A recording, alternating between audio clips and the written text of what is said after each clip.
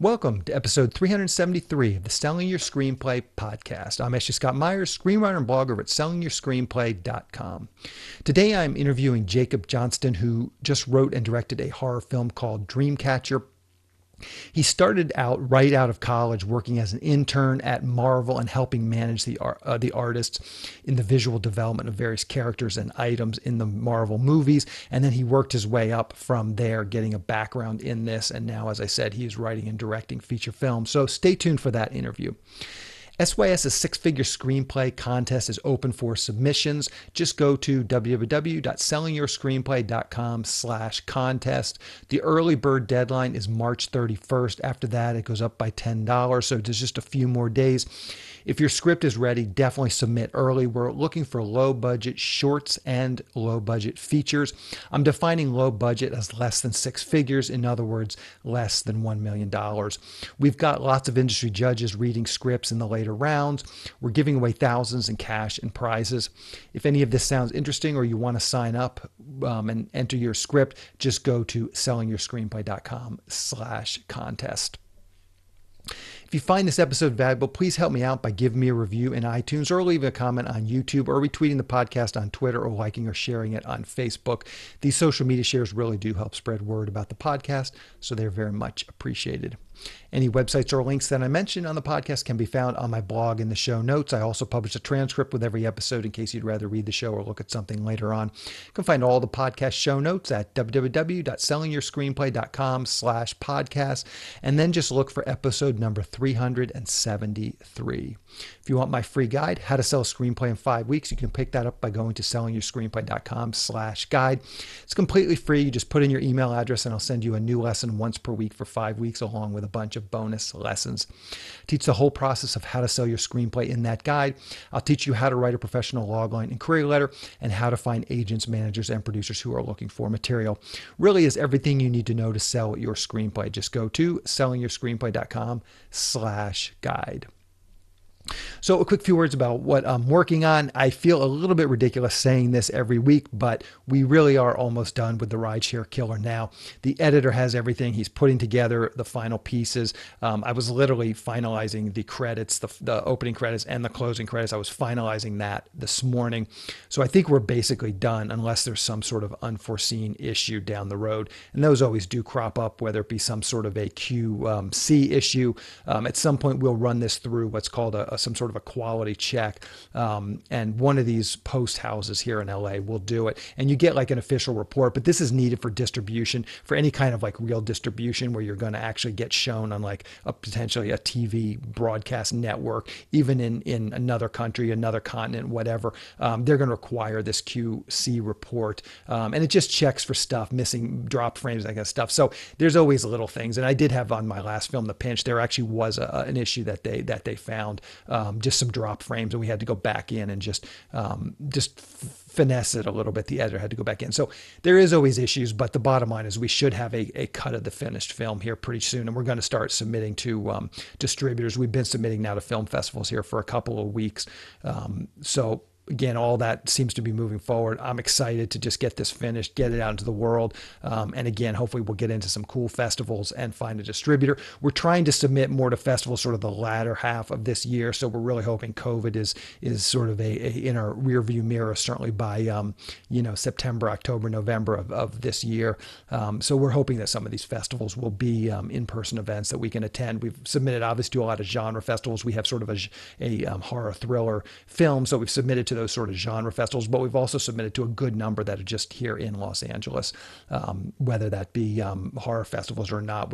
Any kind of festivals we found in Los Angeles, we're going to submit to. Again, those will be fun. If they do have in-person events, we'll be able to attend those, and who knows, maybe we can get some of the SYS listeners to some of those events as well. Anyway, that's the main thing that I have been working on over the last week. So now let's get into the main segment. Today, I am interviewing writer-director Jacob Johnston. Here is the interview. Welcome, Jacob, to the Selling Your Screenplay podcast. I really appreciate you coming on the show with me today. I'm glad to be here. Thanks for having me. So to start out, maybe you can tell us a little bit about your background. Where did you grow up and how did you get interested in the entertainment business? Sure. So I was born in Oklahoma, but we moved around a lot when I was a kid, first because my dad was in the military, and then when he got out with his job. So kind of moved around quite a bit, but I spend a lot of my life in Kentucky. So when people ask, I typically just say that. But came out here to California in 2008 for film school, went to Chapman University. Actually was able to get through college in 2 years. And my first job out of film school was at Marvel Studios, where I had been interning in animation, but then it actually, they're opened up a spot in the live action development world, which is where I really wanted to go. And 2010, the studio was still, I don't want to say small, but they hadn't done, what it is, it wasn't what it is now. So it was, a real blessing to be able to be a part of something that was still growing in a lot of ways. And I spent almost 7 years there, over about 13 films, before leaving. And I worked for this startup production company called Crypt TV. That was Eli Roth and Jack Davis's company. And it was kind of like an incubation place where we would create short form content. We would find writers and filmmakers all over the world, and they would finance these short form pieces of content between 2 and 10 minute long short films, and then hopefully be able to grow those IPs, and take them to studios or networks to sell and package. So, and then obviously after I left there, it was really just focusing on writing and directing full time. And here we are with Dreamcatcher. Yeah. So let me just ask a couple questions, follow-up questions on all of that. And I think that's an excellent point. As Marvel Studios took off, you were able to kind of ride that wave a little bit. I'm curious about, you have a lot of credits to say visual development coordinator and visual development producer. What does that actually mean? Like, what do you actually do on these films? And I'm kind of just curious how that ultimately is going to play into sort of your background as a writer-director. But maybe you can kind of explain that title to us. Absolutely. And it really started because I actually chose to make production design my emphasis in film school. Because when you're a junior, at least at Chapman, you have to pick, directing, cinematography, one of the 5 key positions. And because there were only 3 other production designers in my senior class, I found, and there were 65 directors, I looked at it and I was like, I think it's so important to know how to tell the story visually without any, I felt that the experience was translatable on a narrative level. Maybe I'm not going to direct, a thesis film, but I can still work on 5 or 6 thesis films as a production designer, really glean a lot of experience, on-set experience. And I think, if you look throughout time, if you're looking at translatable jobs in this industry, it's like Robert Eggers, Catherine Hardwicke, Joe Johnston, these people who were art directors or production designers who turned directors.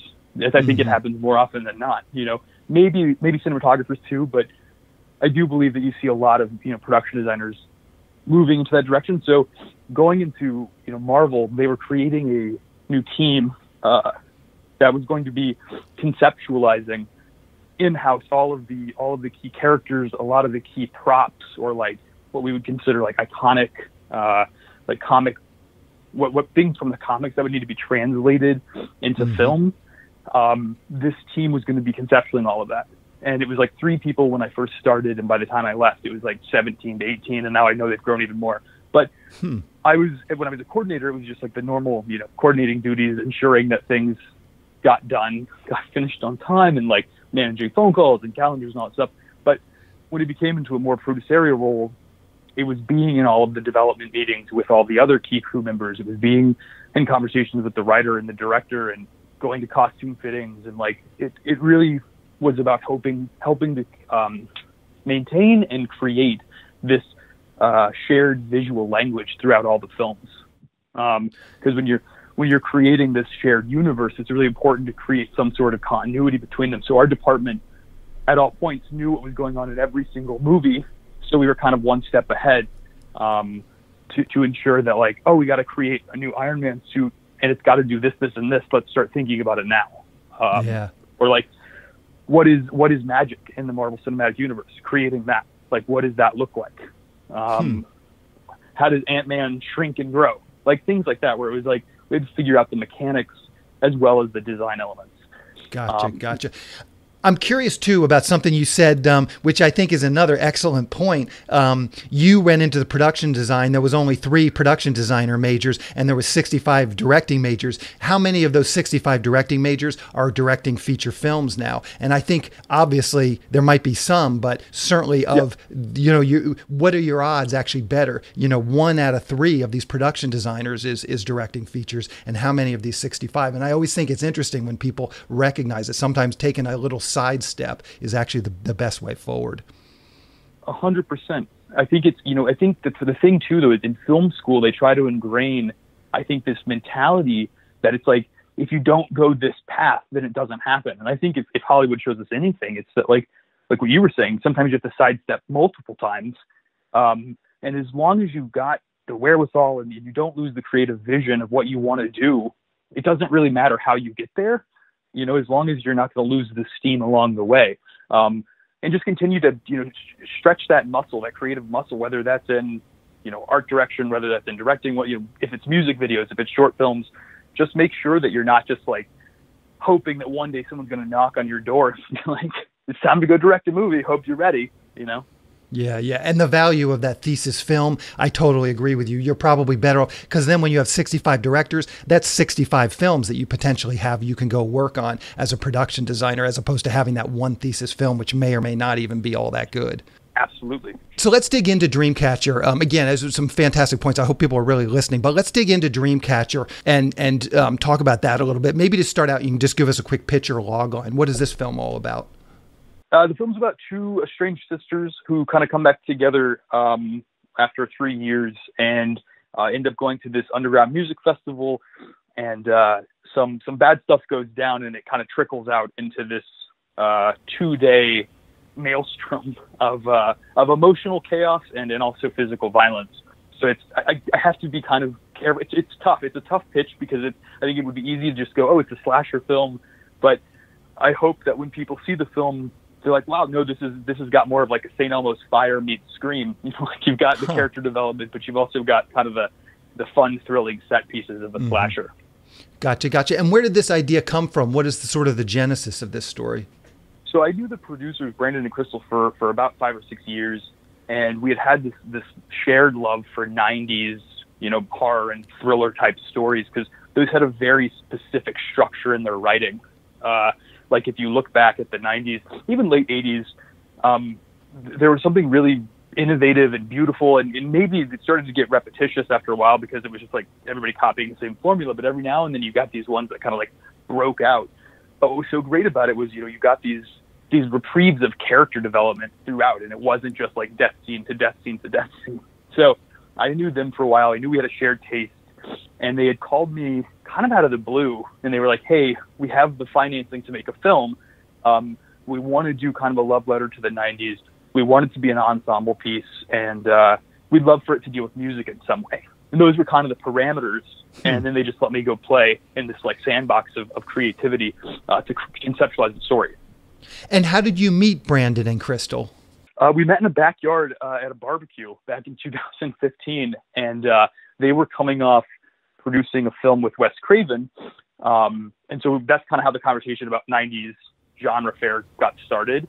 And it was just kind of like one of those, yeah, we have mutual interests, and they're great people. So gotcha. And how do you pitch yourself? I mean, obviously now you have a lot of experience in this visual producing, but how do you convince people? On IMDb, it looks like you had done one short where you had written and directed it, but how do you convince these folks? You meet them in a backyard barbecue, you just strike up a conversation. How do you convince them that, you're capable of taking all this money and turning it into something that's actually worth, doing?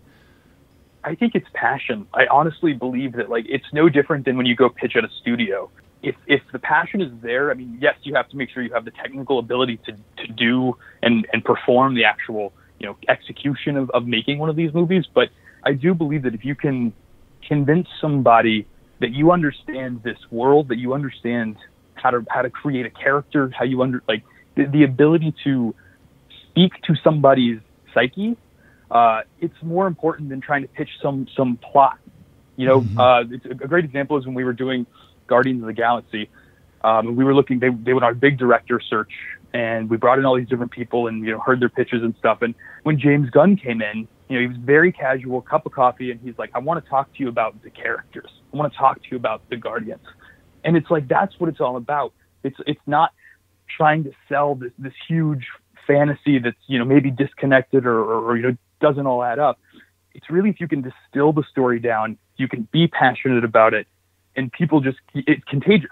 Mm-hmm. That's how I think you can convince somebody.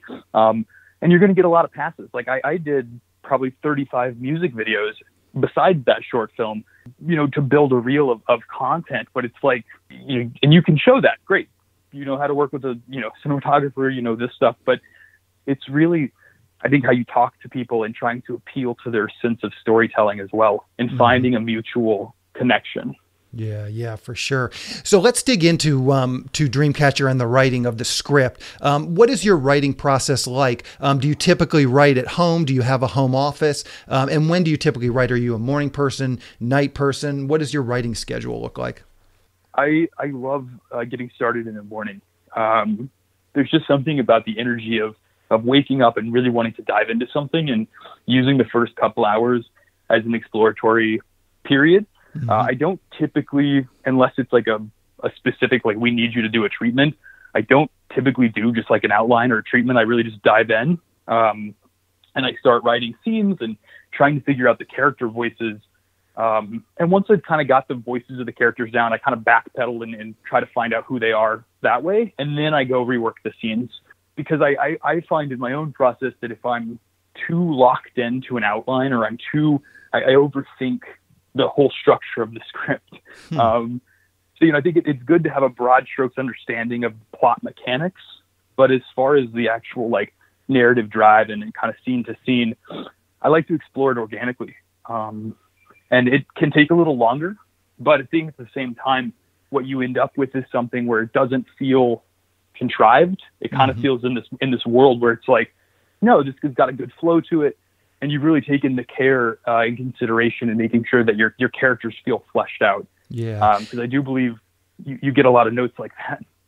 You mentioned that you don't do a lot of outlining, and then you go and you do you just start writing scenes, and eventually it starts to form itself. How much of that early writing ends up in the final script? And I'm really just kind of curious to hear, like, what are those scenes and that dialogue? What are those actually like, and how much do they ultimately pertain to it? Or is that just sort of your process of working through the characters and the dialogue and that sort of stuff? I'd say it's about half and half. I think that there's some, because the conversations are typically still about like plot points. It's not kind of like a casual conversation. I try to weave in, here's what I need to move the story forward. So I would say it's probably a 50-50, maybe 75-25 in certain, it depends on the genre. Like in something that's, if I'm writing a period piece, sure, it's going to take a little longer because I got to make sure the syntax and all of that is right. But if it's, something that's a little more modern and a little less high stakes, I think you can probably say about 50-50. Gotcha. And I'm curious, just in terms of your development process, it sounds like Brandon and Crystal, they showed up, they basically had financing in place, and then you start writing this draft. How did that development process work? Were there ever moments where maybe Brandon and Crystal had other ideas, and how do you work through those types of things, just, when people have differences of opinion? It happened more, I think, in the actual execution of the film. There was a lot of questions in terms of like, well, why are we doing it this way, or why is this person standing here? And on the screenplay level, it was a lot of trust, which, to be honest, you don't get a whole lot, especially if you get more. We were in a fortunate position where we only had 2 producers and 1 exec, so I only had to really answer to 3 people. And typically, in a bigger film or even like a bigger indie film, you have to answer to 9 or 10 people. It becomes tough because like everybody wants something different, and you have to stick to your guns in terms of knowing the story, but where you're willing to make concessions.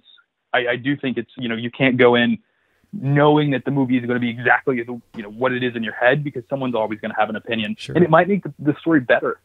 But thankfully in Dreamcatcher, I wrote the first draft in 9 days, and then we spent about a month and a half doing just punch-ups and changes, but it was more of a collaborative environment. It was more like, because we had a shared taste and a mutual understanding of what we needed and wanted the story to be, it was kind of like best idea wins, where it's like, hey, what if we tried it this way? Or, hey, what if we did this? And to me, that makes the rewrite process way more exciting and accessible because you're excited to dive back into the material. You don't feel chained to it. You're kind of like, yeah, let's explore that. And sometimes it works and sometimes it doesn't, but it's still a great exploratory period. Yeah. And that's definitely the right attitude. How can people see Dreamcatcher? Do you know what the release schedule is going to be like?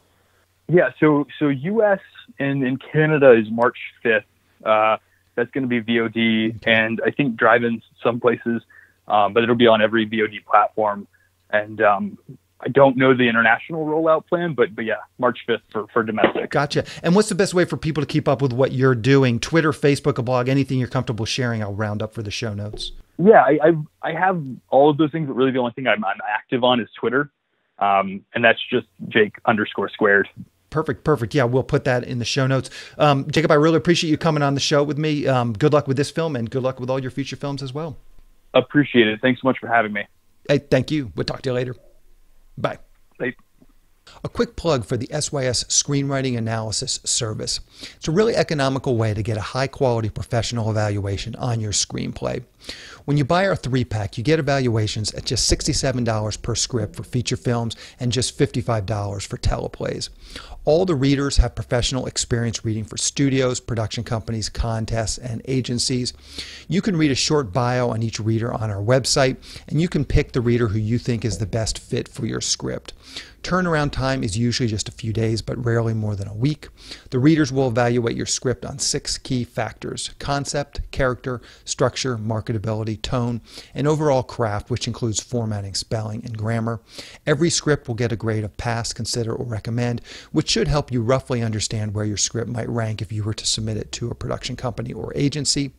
We can provide an analysis on features or television scripts. We also do proofreading without any analysis. We will also look at a treatment or outline and give you the same analysis on it. So if you're looking to vet some of your project ideas, this is a great way to do it. We will also write your logline and synopsis for you. You can add this logline and synopsis writing service to an analysis, or you can simply purchase this service as a standalone product.